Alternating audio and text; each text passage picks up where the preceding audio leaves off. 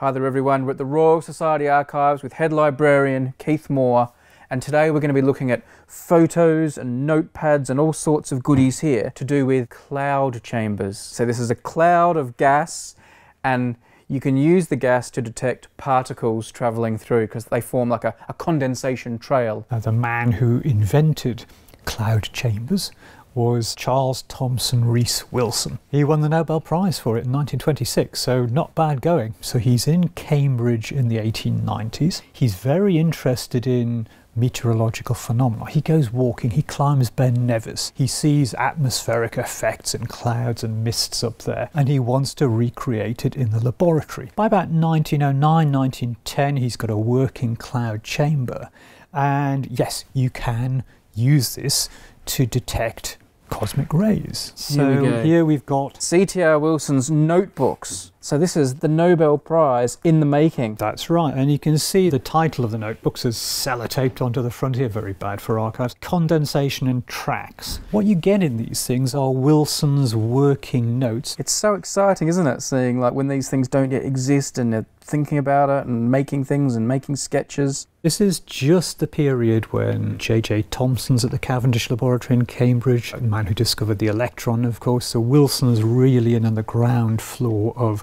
what we would now call particle physics. Let's have a look at a couple more notebooks before we move on. You can see hail and thunderstorms. He's looking at meteorology here. He'll eventually take that to create an artificial storm of a kind in the lab.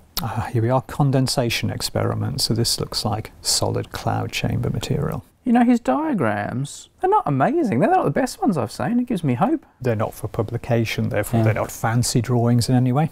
He did win a Nobel Prize, so... He did, yes. So that's not bad. So far we've seen the notebooks, but what we haven't seen is a cloud chamber or what you can see through within the cloud chamber. So I think we should have a look at a slightly later physicist's papers. So we're jumping forward in time now. Very slightly, yes. So the cloud chamber's been invented and now it's become a tool of the trade.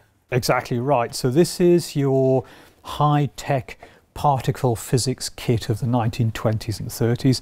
So think CERN, but in a little vessel. Okay, tabletop CERN. Exactly. So whose materials are we looking at here? This is a scientist called Patrick Blackett, later Lord Blackett and President of the Royal Society in the 1960s. He didn't get a Nobel Prize. I think he did, yes. Did he? Yeah, and he got to be President of the Royal Society, so not bad going, double hit. His field was cosmic ray research. He took lots and lots of images using a cloud chamber. So these are pretty typical pictures you'll see looking down at a cloud chamber and the particles zooming off in different directions. Something will decay into two particles and split in two and go off like this, and we see it. Well, that's right. So the cloud chamber contains high saturation of water vapour, and when a particle goes through it will condense a track. And Patrick Blackett took really classic images of some of these phenomena, and they were used in science textbooks for years. Oh, they're beautiful, aren't they? Lots of tracks here. But you can see the behaviour of the particles. Sometimes you can see them, as you say,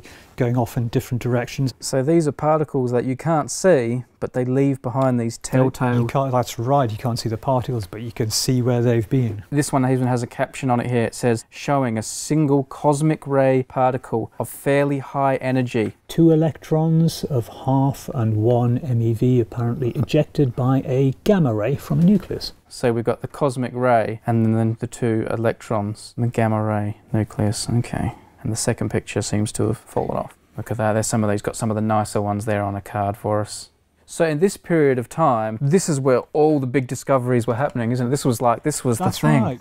Keith, I think these would look really nice blown up on the wall at home. What do you reckon? Yeah, I think they're pretty good. You know, there are some pieces of science that do kind of verge onto art quite accidentally, but there are lovely things. So which one are you going to have blown up on your wall? I haven't decided yet. I'd like it to be one that's sort of, you know, some significant... Look at that. That's a Jackson Pollock. It is, that's what I was just thinking. Looks like a Jackson Pollock piece. It's a Blackett, an early Blackett. It's an early Blackett, yes. But what we haven't found yet is an image of a cloud chamber, and I'm sure we've seen one in here, so... we'll find it. We'll find it.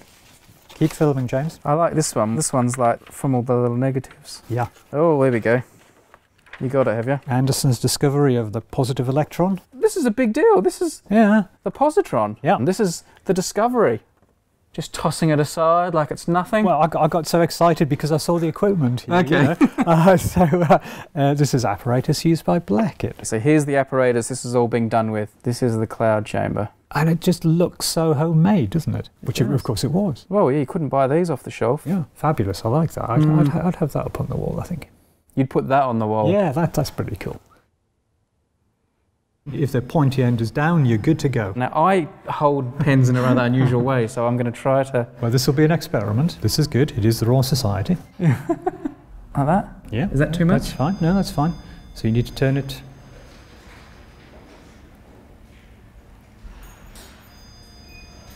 Yeah, here we go. It's working. I'm using my all capitals writing here. Come on, Brady, And you're then not 5. No, that's one of the ways that I write. Oh, right, okay. That's not bad.